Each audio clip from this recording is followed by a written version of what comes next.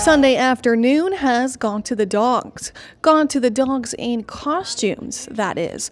Unleashed Brewing hosted its second annual Spooktacular Dog Parade on Sunday from noon until 4 p.m. Over 125 dogs and even some of their owners dressed up in scary and adorable costumes. I think that she's a non-existent perfect pet, so I thought of unicorn and I had to dress to match her, right? All proceeds raised from the event will go towards Pause It Forward Dog Rescue, which rescues, rehabilitates, and finds new homes for dogs from around the world who have suffered neglect, abandonment, or abuse. I like the wolf in sheep's clothing. I was actually one of the judges, so.